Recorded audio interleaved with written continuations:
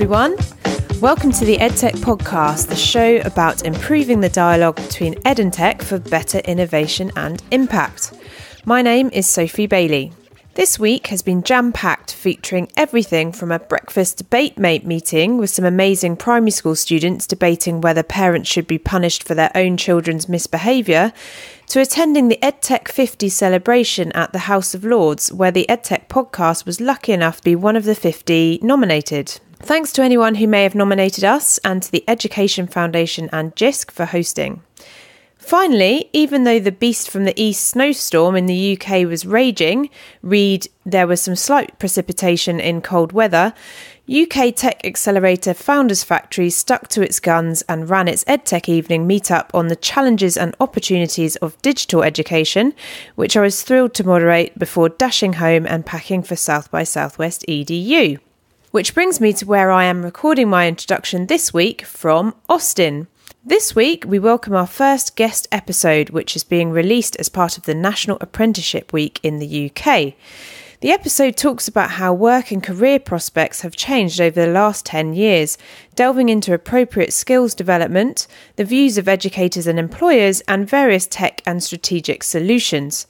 For anyone interested in digital skills or apprenticeships, it will be like delving into an audio sweet shop with various guests offering multiple perspectives, including looking at how EdTech is being used to supercharge apprenticeships, fast-track skills development and anticipate future demand. All the show notes are available at theedtechpodcast.com. Thank you to James Bridgman for taking up the challenge for our guest episode. And whether you're freezing cold in Northern Europe or totally balmy in Austin, Texas, or anywhere in between, have a great week. Yay!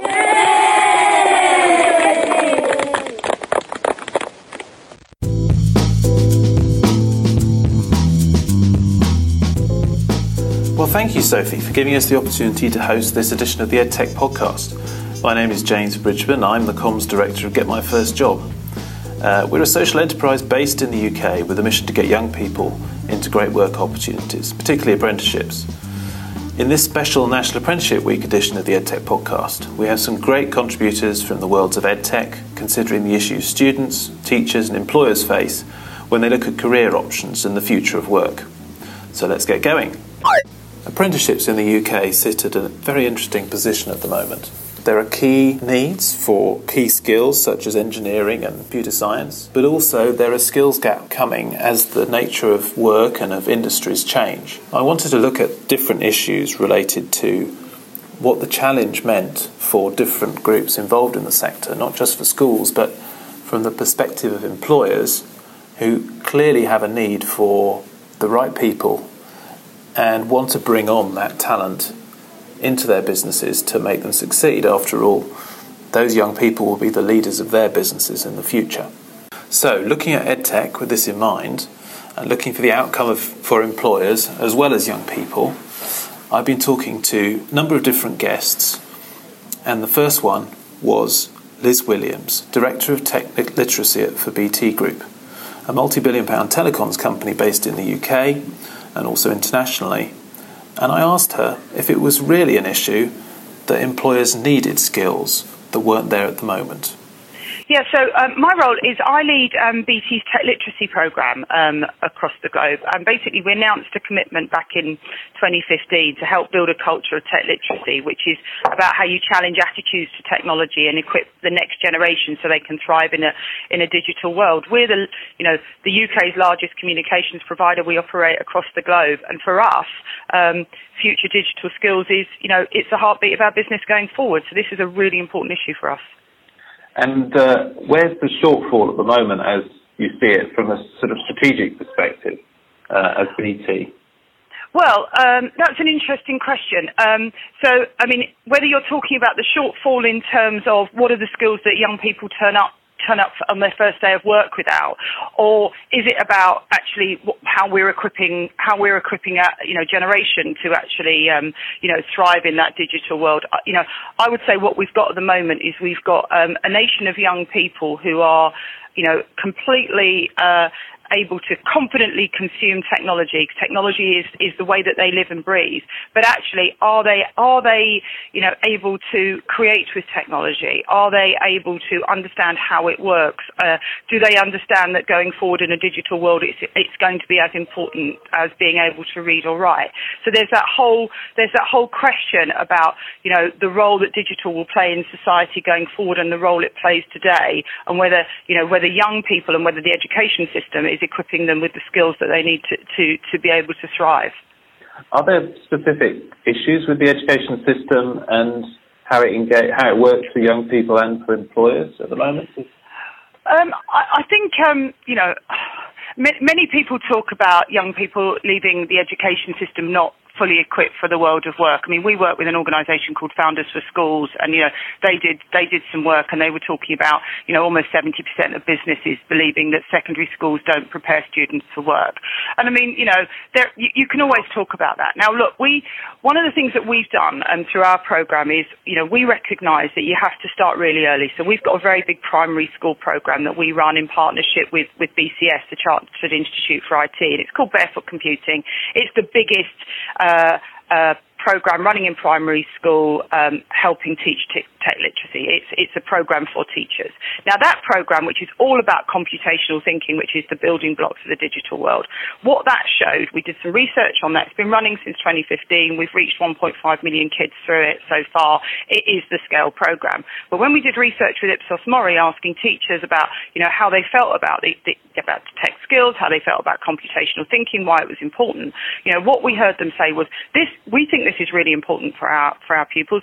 We think this is our job, to equip them for it. But actually, we don't feel well prepared. So that's one of the reasons why we've lent in around barefoot computing. But then what they also said, which was really very, very interesting, is where they are using computational thinking in the classroom, what they find is it has an impact on the problem-solving abilities of the young people, of their abilities to work independently. And there was also impacts on their numeracy and their literacy. So that thing about how you start early and really embed technology in its broadest sense and computational thinking in its broadest sense into the education system is critical, because we live in a digital world, and therefore going forward, being tech literate will be as important as being able to be literate and be able to do maths in the way it has been in the past. Developing the right skills in future talent is critical. It's a really pressing agenda. There's a number of reasons for that. From a UK perspective, we're facing a productivity crisis. We're also suffering from a real lack of social mobility. It's a sad state of affairs that we still live in a country where your job prospects are defined by your upbringing. And then, there's another angle to it. You can't have failed to see all the debate around gender. Hundreds of companies are about to reveal their gender pay gap or not this year. Mm-hmm. And, it's, nobody needs to enter that working world being held back by their gender. And that's an important point. So now more than ever, we need to make sure that young people leaving school are armed with the right skills. And that is about, making sure that technology and tech skills and a broader understanding and appreciation of the role that technology plays in our world is a fundamental part of that. From a more technical business to a more general services-based business, I talked to Julian Rix, who's the partner at Grant Thornton accountancy practice, large company with lots of employees, and they're particularly focused on getting the right people into work and not just following the traditional route of screening by CVs and candidate interview. Just from a Grant Thornton perspective, one of the things that we're very focused on is kind of broadening talent pool from which we get people, particularly kind of our trainees. Yep. So historically, we would have typically recruited mainly graduates in the proportion of, say, 90% graduates to 10% school leavers. We've had quite a sea change on that in terms of bringing in as diverse as possible group of people into the business, so it reflects our client base, and also enables us to kind of make sure our business is future-proofed. That we need that range of perspectives and backgrounds and all the rest of it is really important for that. But also missing out on a lot of really good people because, people are making the decision that they don't necessarily want to rack up 50 grand's worth of debt to go through university when they've got a reasonably good idea of what they want to do as a career. So our school leaver program, the aspiration is to move that to 50-50, and we're not far away from that in terms of that split of school leavers to graduates. Okay, and what have been your key challenges in terms of perhaps engaging with schools or the school outreach program in itself? Yeah. Well, that has been quite a challenge. I mean, I guess when you're used to, and as we have done for a long, long time, going to a relatively small number of universities to recruit your graduates, going out to a much, much larger population of schools is very difficult, and a complete change in the way that we recruit people at the beginning of their career. So I think they're there just from a practical perspective of just making the connections and having those channels to the much broader range of schools that we need to do in order to recruit people into our school leaver program. The other challenge has been, you're recruiting people earlier on in their career. So the kind of pastoral care side of it is not more difficult, but you just need to think about it a bit more when, you may be recruiting people that are, have not moved away from home and, just have slightly less experience on life, as it were. It's not, although that's not been a massive challenge, but that is obviously something we've needed to think about. Yeah. And then in terms of, gearing our training programs, it's slightly different again because we're bringing people slightly earlier on in the school leaver programs, then just thinking about what difference that makes to our training programs. And you see lots of your own clients doing similar things with their recruitment practice. Yeah, absolutely. So I think the diversity piece is important pretty much across the piece. I think looking at taking people on through apprenticeship degrees is something which is really starting to pick up in interest. Looking at kind of bringing in people, perhaps I guess in that kind of in that hierarchy of somebody on one of your line managers goes, I need some resource. The first thing they'll say is, I need someone experienced. If you push back on that, I need a graduate. You push back on that, I can live with a school leaver. And I think what people realise is that if you use apprenticeships and you bring people in and train them up, one is that you're creating talent around what you're trying to do as an organisation. It's much more tailored to what you want and need as an organisation. Yeah. But also people are much more loyal to the organisation than they might be if they come in at a different level. So I think, in terms of there's a trade-off there in terms of having to get people up to speed and obviously more investment in the individual at the outset. The payback on that, the return on that investment quickly justifies itself when you look at the flip side of it in terms of, how the retention and, creating, talent, which is far more tailored to what your business needs. So what about from the perspective of smaller businesses? Many businesses out there, in fact 98%, are of an SME size below 200 employees. I spoke to Anthony Impey of the Federation of Small Business and asked him whether there was similar pressures on small businesses as there was on larger ones. I think it's much easier for large organisations to hire young people from schools and to develop programs because their scale allows them to have dedicated resources.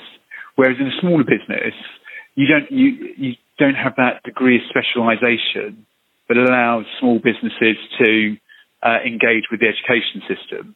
And I think that's the number one challenge of smaller organisations. It's certainly what we've encountered at at Optimity is that, we want to attract talent and young talent into our organisation as much, if not more, than a big organisation. But actually putting in place the systems and processes and structures and resources that you need to do that is really, really difficult for an organisation of our size. And as a small business, we're relatively large. We're at about 100 people. But even for an organisation with 100 people, to do what we want to do is a real to do everything we want to do is a real challenge. Is technology, so the fact that young people can engage directly with different platforms, information, employers, that sort of thing, which they couldn't have done 20 or 30 years ago, is that an opportunity to perhaps look at ways in which we can close the gap to get the right soft skills and the right experience? Yeah, I mean, I think the role of technology is really, really underplayed, and I think very often there is a reliance on analog teaching and learning, not in keeping with current times. I think young people are very, very comfortable learning using digital platforms.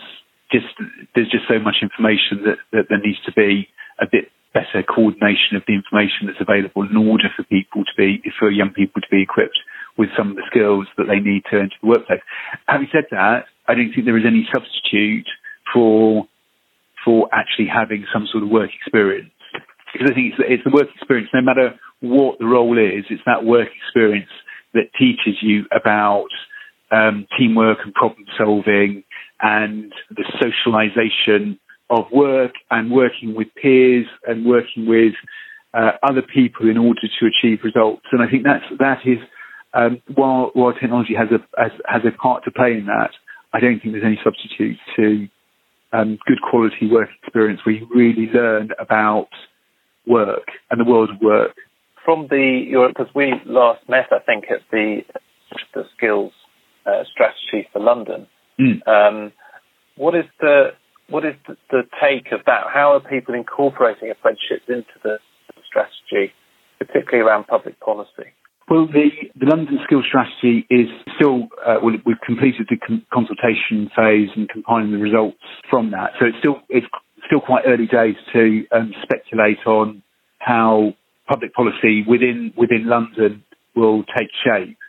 But I think there are these common themes that actually employers desperately need skills, and yet we have lots of young people coming out of the school system that are not work ready, and it causes employers huge amounts of frustration. And I think we are heading toward even more challenging times with Brexit on the horizon and the potential for significant drops in people available to do the jobs that we need doing in London. So I think employers more than ever before have got an imperative to get this right and to make it really, really easy for young people to start apprenticeships with them. No, absolutely. I think, although I think a lot of teachers don't necessarily think in terms of talent pipeline when they think of their students, it is the future of their students. And what is it that schools can do, or people in schools, careers advisors, that sort of thing, can help both the young people and small businesses to increase this chance of a good match, essentially? Well, I think it's really, really interesting because now more than ever before, young people are really interested in entrepreneurship.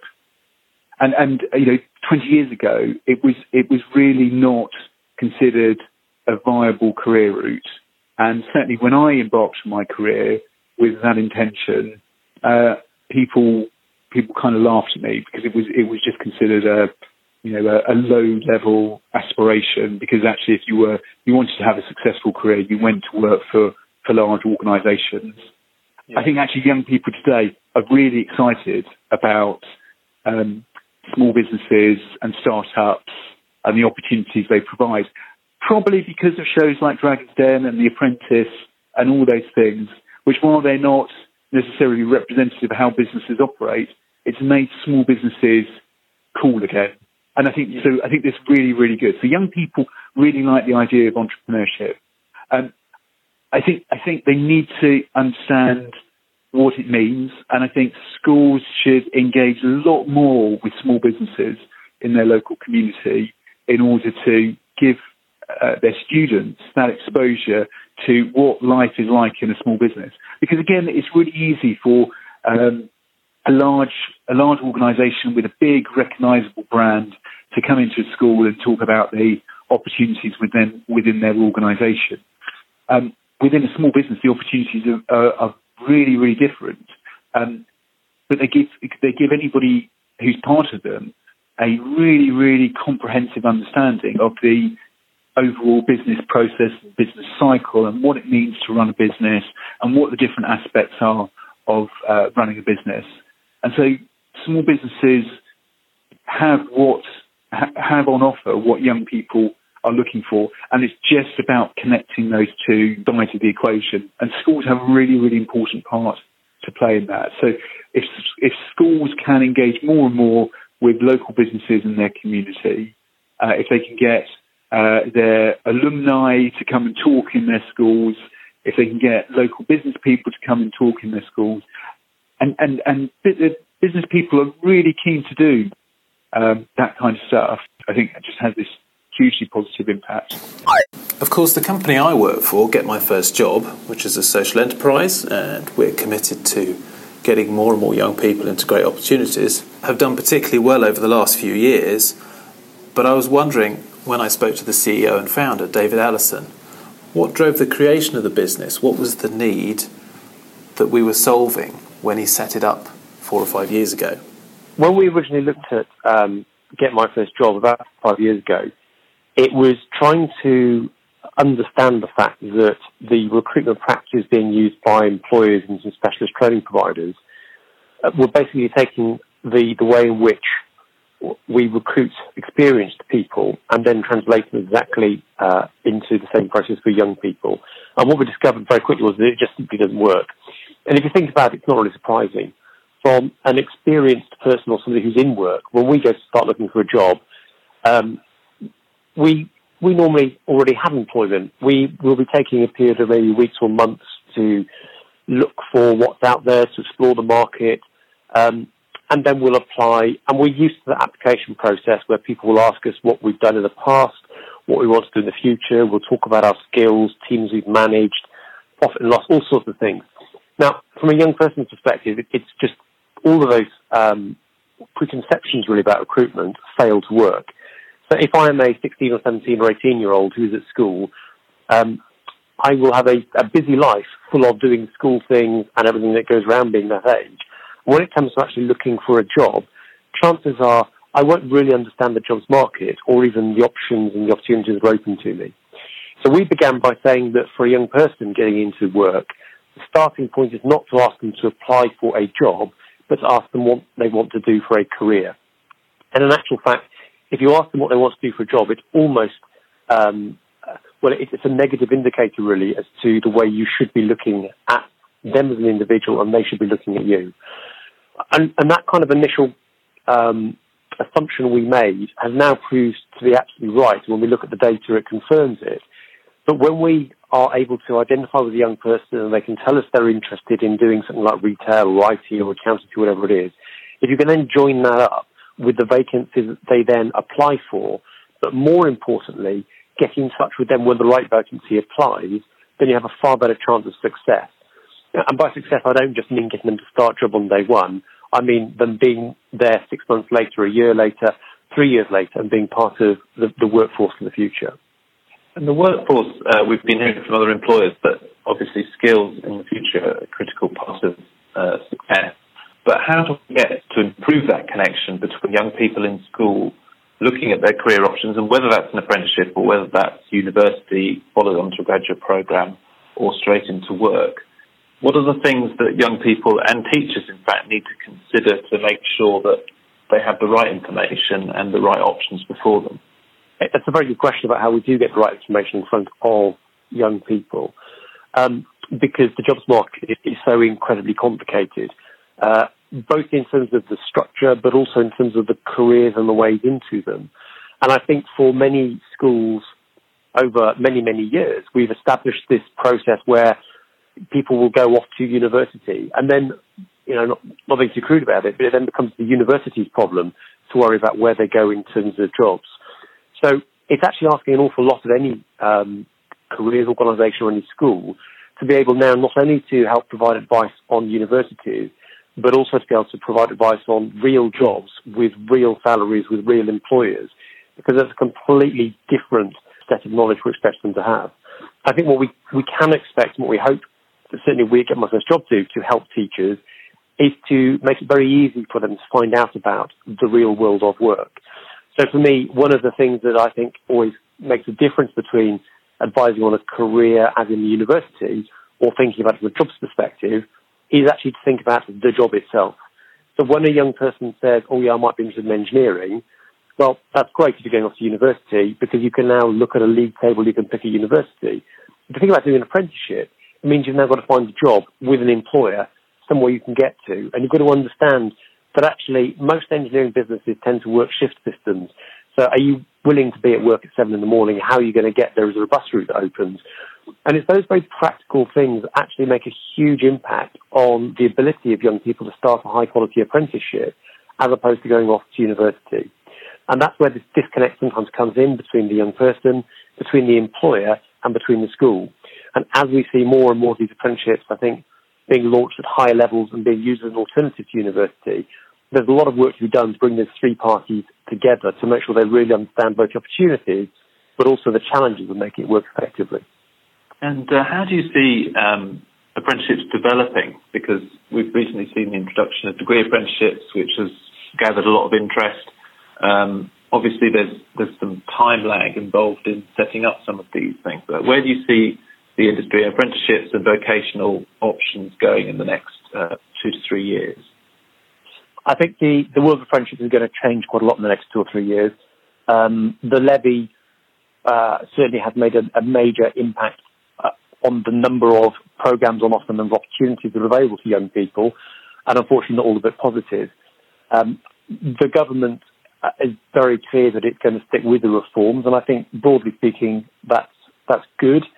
Although some of the elements around allowing frameworks to continue will potentially water down the reforms unless they really are managed quite clearly and closely. I think there is an issue, though, which is that the levy has pretty much replaced training budgets for a lot of big companies, and actually forcing every training solution into an apprenticeship is fundamentally wrong, in my opinion. In fact, management education, from the research that I did many years ago when working at Loughborough University, was really focused on the fact that if you can make management education delivered at the point when it is required in the most time-effective manner, then that's what delivers the best return on investment. So wrapping everything into a 2-year or 3-year management degree is unlikely to be successful. So I think we have one issue there to tease out in terms of exactly how apprenticeships will work and how they will fit in with other skills development programs for companies. The other side for me is then the role of apprenticeships as a route in for young people. Now, my understanding of an apprenticeship, and I think most of ours would be, that an apprenticeship is fundamentally about helping a young person at the beginning of their career to gather the right skills and knowledge to make them successful. I don't mean by that they have to be 16 or 17, but certainly 21, 22, 23, 24-year-olds even, beginning off on their career, learning those practical skills. I think apprenticeships are a good fit. So to see tens of thousands of people beginning an apprenticeship at the age of 50, I struggle with a bit, and I can't believe that is actually the best use of the apprenticeship scheme to help give the UK, as it were, and the companies that exist in the UK the right skills for the future. I think the political machinations will take some time to work all that lot out, but I can see a point where we'll again be going back towards more younger people, hopefully being engaged with more interesting and high-quality programs over the next few years. I also want to look with a specific EdTech focus on what tools are out there at the moment to address some of these issues. First, I spoke to Rob Williams, creator of PeopleFit, a psychometric-based platform for understanding the strengths and weaknesses of different people relative to an employer's needs, not just purely skills-based, and asked him why he thinks this is a good solution. I think the inspiration for People Fit really came from seeing local employers, the type of firm that might employ somewhere between 50 to 100 employees, who really wanted to find a way of accessing apprenticeships and creating opportunities for young people. It was a family business. There were sort of lots of activity around apprenticeships that they were trying to do. But one, they felt the system wasn't very joined up and found it very difficult, even in those days, to be able to identify the delivery partner and have confidence that the delivery partner would be able to find them somebody to come and do the job. They used recruitment agencies that would charge quite a lot of money for what really is an apprentice who didn't stay. When you say the system, what do you mean? You mean the interaction between education and government and recruitment agencies? Yeah, I think when I refer to the system, I'm more referring to the triangle of young person, training provider, or college and employer. Yeah. So I think as an employer in that type of situation, there's almost an expectation that you can go to the training provider that will find a young person that has the motivation and skills and desire to want to train in some technical skills and come in and perform well. That wasn't working for them. They also felt that there needed to be a better way of that initial screening of bringing people into the business, as opposed to sort of academic attainment or how confident they were at interview. They thought it was all skewed in favour of kids really from sort of higher income backgrounds, and they wanted to attract a much more diverse person into their organisation that would be able to fit. They used to call it the Dave profile. The individual Dave that had worked for them for 15 years, that worked in the stores, had become an expert in absolutely everything there was to know about the kit and the processes with which the engineers, the security engineers, as it was a security firm, would be able to work and manage that sort of inventory. And he said, how do I find this Dave? And that's when we sort of came across the sort of example really of identifying and trying to draw out some specific skills or characteristics that Dave had that meant that we would be able to start attracting people into the organisation that would treat the experience as it should be. So be able to learn new skills, be able to learn about the workplace, be able to learn what it's like to interact with adults and people in authority, and that's where it all sort of came around. And can you go into a bit more detail in terms of how the tool works and tries to address those? It essentially, a benchmark was captured. So in the design of the tool, lots of research was done around employability, productivity, sort of skills, behaviours, capabilities, to be able to hone down what those sort of key descriptors might be that were really sort of accurately describing what it was that employers wanted in the workplace. And this was done with focus groups, including teachers, career advisors, employers, and young people themselves, to ensure that there was a common understanding of what was being described. And the framework distilled to 5 key employability characteristics, which were appropriateness, discipline, motivation, self-management, and managing difficult situations. And young people were able to go online. They could read explanations of real-life situations and select how they would choose to respond.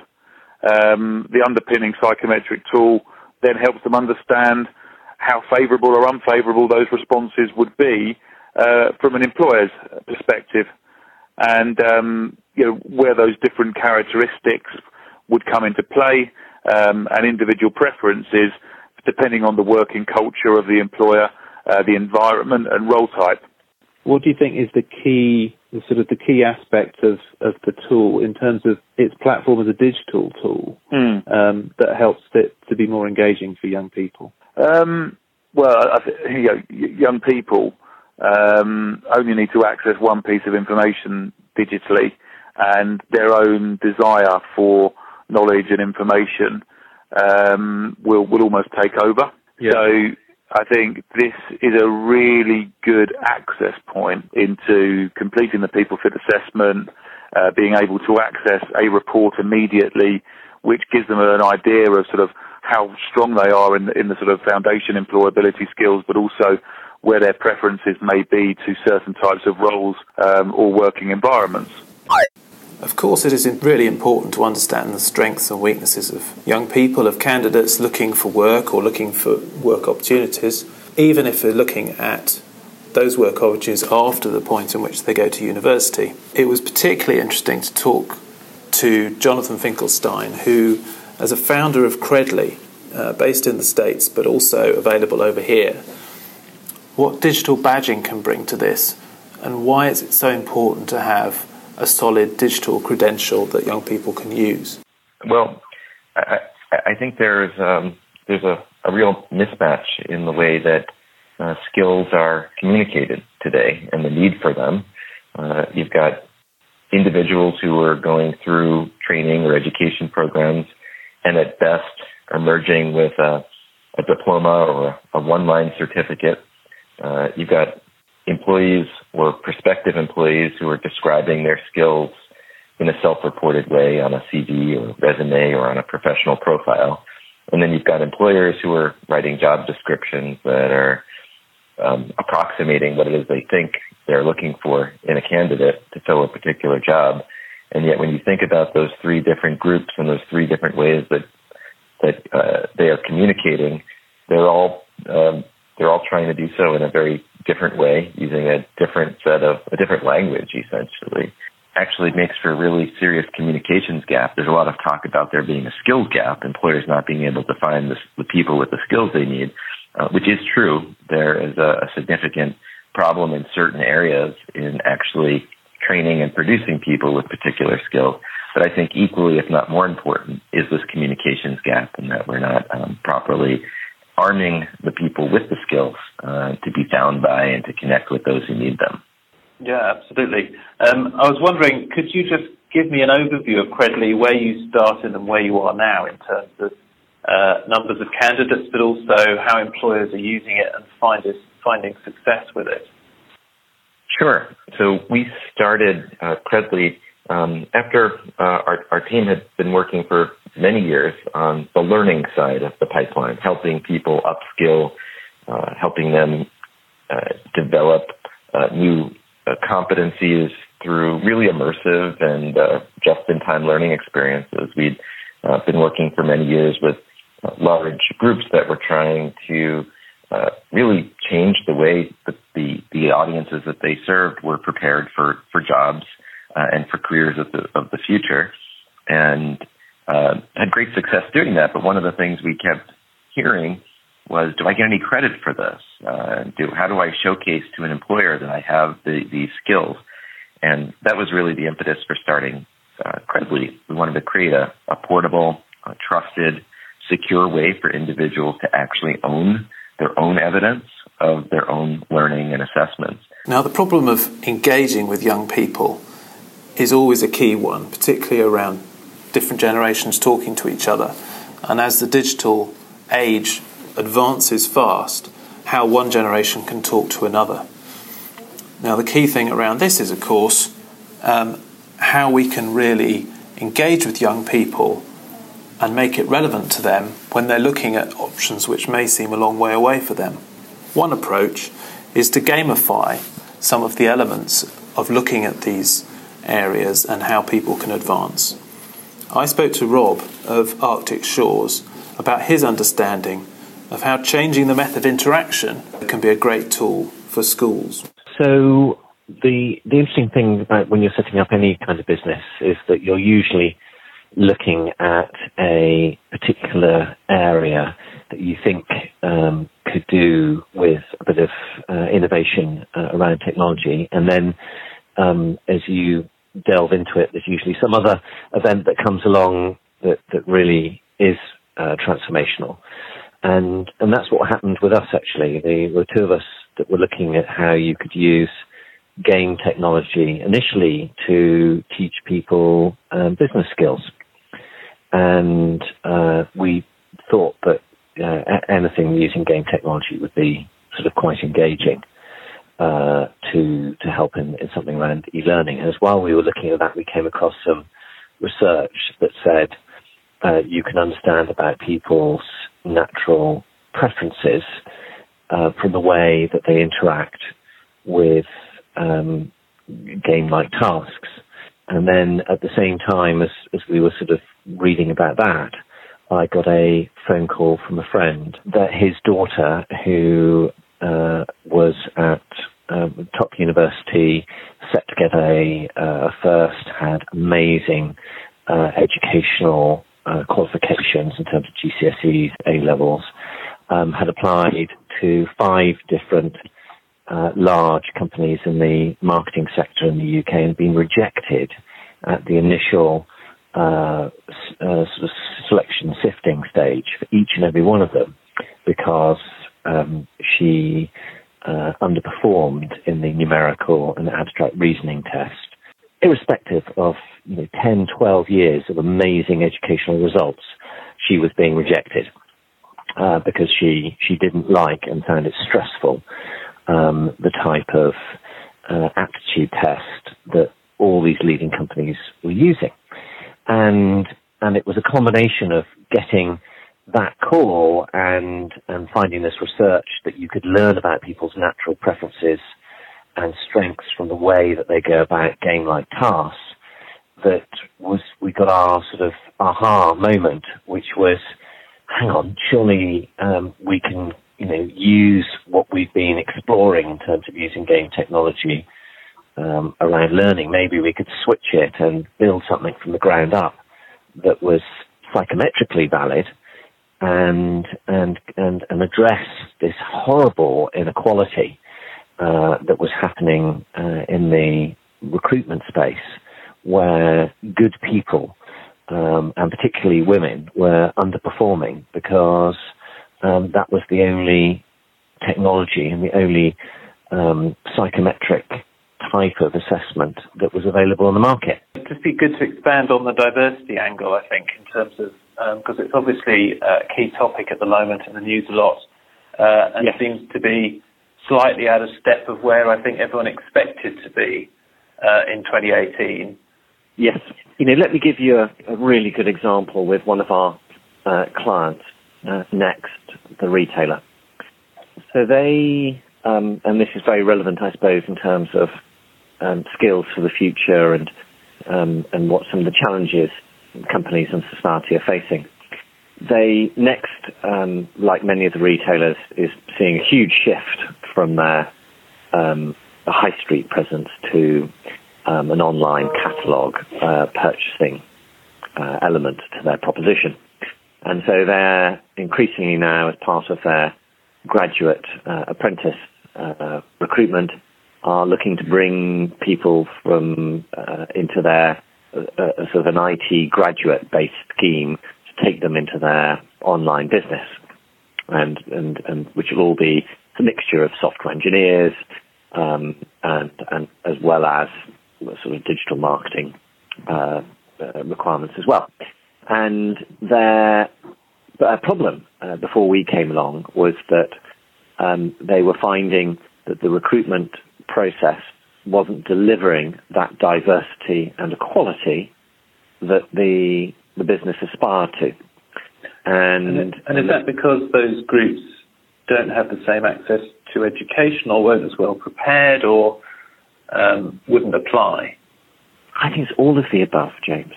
And that was the challenge, was that they were getting different ethnic groups applying, as well as getting women who were applying for the roles, but they weren't getting enough, and they were dropping out of the process faster than the sort of white male traditional profile for an IT kind of role. And they really were, looking to try and address this.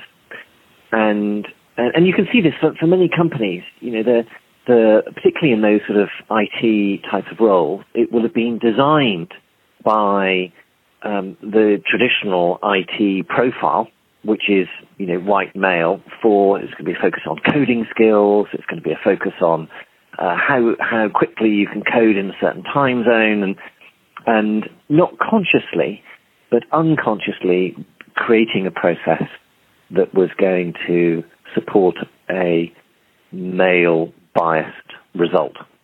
Yeah. No, because it was a sort of process designed by men, for men, and assessed by men.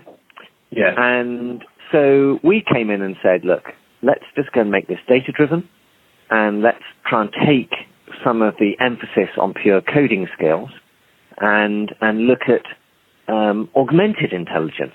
So, I think this whole AI thing gets overused, but if you can look at it from augmented intelligence, can we give some data, some different data points that perhaps would allow you to reassess some of the candidates coming through in terms of their CVs, in terms of how they might, come across in interview, by giving you some additional data about them that you may not be able to, in fact, certainly will not be able to observe through, the normal process that you put together. So that was one thing.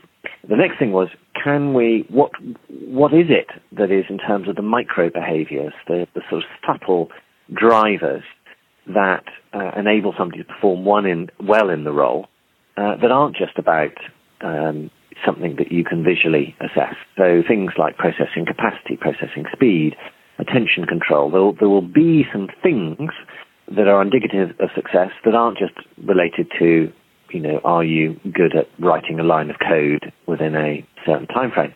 So the underlying skills and attitudes. Exactly. And one that's built on, looking at people who are in role. And we went and did an assessment on that, and we found that things like processing capacity, processing speed, and in particular attention control, which is your ability to stay focused on a task and not get overly distracted, were predictive of success for their IT graduate role. Okay. And then we went and put it out to the 120 graduates that they just put through their assessment program, and asked them all to do the game-based assessment. And interestingly, the women who were in the process, was about sort of 20% of that, had all been scored in a sort of mid-range ranking. And yet, when we put them through our behavioral assessment, which is picking up these sort of micro behaviors, and matching that to what success looks like, the majority of the women who'd self-selected to apply for this IT role jumped up to the top quartile of rankings in terms of natural fit to what success looked like in the role. Of course, there needs to be many different approaches, and it's not just young people who have the challenge of getting skills at the right level, and particularly in digital technology. One way in which this has to be addressed, of course, is small bite-sized bits of learning that people can learn all the time.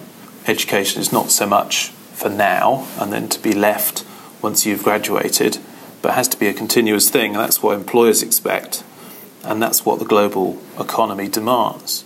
I spoke to Kerensa Jennings, who heads up the Duke of York's Inspiring Digital Enterprise Awards and their skills-based platform, about how their system basically allows anyone to pick up skills and to demonstrate that they have a proficiency in an area which could be crucial for particular job roles, but perhaps doesn't fit normally or easily into the education system as it exists at the moment.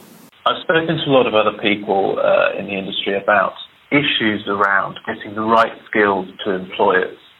I was wondering whether you could explain why the idea platform was set up. What was the idea what gap were you trying to fill when it was set up, and what are your ambitions for it? Well, the Duke of York Inspiring Digital Enterprise Award, which is known as IDEA, was set up specifically to try to help people access skills, knowledge and information about the digital age. You know, we are working in an information age. We're working in a digital economy, and so many people do not have access to the skills, knowledge and information they require to be able to flourish and thrive in the workforce. Now, a lot of the jobs that are currently in play today are powered by digital. In the future, nearly all jobs will have a digital element. In fact, we know that 90% of jobs are going to have a digital element. It's absolutely critical that people feel confident. And I think that's the key thing that the IDEA platform helps inspire, is a sense of confidence. It's hugely accessible. It's really easy to just jump on, do a module. You can do it on absolutely any device.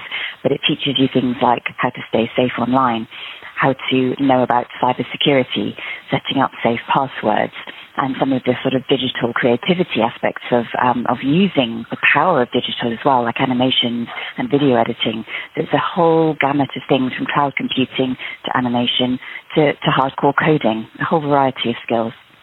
And the employers that you've been working with, can you just talk something about that in terms of the range of different types of businesses who have been interested in taking this approach? Yes, it's vast, and it's actually, IDEA has gone global. We're actually now used in every continent around the world, and we're used in 25% of the world's countries. So it's huge, from very, very, very small companies to schools, to colleges, to universities, to local authorities, to community groups, to youth groups, to adult groups. It's a whole variety. The IDEA platform was set up to help people at bronze level, is to help people who are beginners. So you can be a beginner, you know, whether you're 14 or 24 or 44 or 64 or 84, you know, it doesn't really matter if you don't know about cloud computing or Internet of Things. So we're working with a very, very vast range of different organizations, and the way the IDEA platform works is it's entirely flexible. You can use the resources completely by yourself as a solo activity, you know, on the move, on the bus, in your bedroom, wherever you are, or you can use it in a facilitated classroom or workshop environment. So it's benefiting people in those classroom environments where they have the magic of a teacher or an organizer to bring the resources alive, but you can also do it by yourself. So it's a very wide-ranging series of applications. Why do you think there's such a need for this at the moment? What's not happening that IDEA can provide that is particularly needed? So it's a really interesting question, what's happening as to why IDEA is needed. Informal computing education, there are three key aspects, and that's digital literacy, it's computer science, and it's IP. And the formal curriculum is being introduced across the whole of the national curriculum in the UK, of course, in different ways. But we know that a lot of our teachers are less supportive than they need to be in order to deliver some of the aspects of the curriculum. So at school level, we're finding that IDEA is being used as a supplementary activity, both in the curriculum itself, so a lot of people are using it within the classroom to supplement, because it's mapped against the curriculum, to absolutely supplement the way that the curriculum is taught. And sometimes it's used in informal education as after-school clubs or lunchtime clubs. It's also used across universities as well as across curricular enrichment activity. So the gap IDEA is there to fill, really, is giving people accessible information, knowledge and skills in a way that is very, very different to sort of textbook-based learning. The modules are gamified, so you have a huge amount of fun while you're learning. You just jump on and you do a module on any device that you've got. So it's about accessibility, I think. It's about making things feel a bit less intimidating, whether that's for our teachers, organisers, tutors, or for the students and pupils themselves. It's a resource that you can use to supplement what you're already doing. You can leverage it into your schemes of work if you're a teacher, or you can actually use it as a supplementary activity for enrichment. And do you think, as a digital tool, it has specific advantages over perhaps other approaches, or is it complementary to them? I would say it's part of the ecosystem. You know, I wouldn't single it out as the silver bullet by any means. I think, you know, we need a blend, we need a series of blended solutions. However, what I think is very helpful about the way we set it up is it's very, very intuitive. Now, a lot of people are very intimidated or anxious about using digital software because it can be quite difficult to get your head around. With IDEA, you don't need a pamphlet, you don't need a brochure, you don't need to read anything in order to be able to benefit from it. All you do is you sign up, and it walks you through. Like, there are certain products that you can buy, hardware products, where they are a joy to use because you open them up and you instantly know what it is you're doing because they walk you through. Now, IDEA is the same. You know, you do not have to you don't have to be baffled about what do you do. It's just incredibly intuitive. Whether you're using it on a telephone, you can tap all the different resources, or if you're using it on any other type of device, it's just easy to figure out. And until you try it, it's hard to describe. But there's nothing difficult or intimidating about it. And one of the things that people are, you know, particularly job seekers, particularly apprentices, particularly people who may be struggling to get onto the labour market in different ways, the reason they're loving it is because, unlike a lot of other things out there, it's just quite easy to start getting going and starting to develop skills. And then you can instantly start badging the way that you're developing the skills, and you can showcase your accomplishments and you can showcase your achievements instantly, because once you've won one of your badges, the badges are the name of the online modules that we've created, it instantly pops up onto your profile. You can share that as your record of achievement.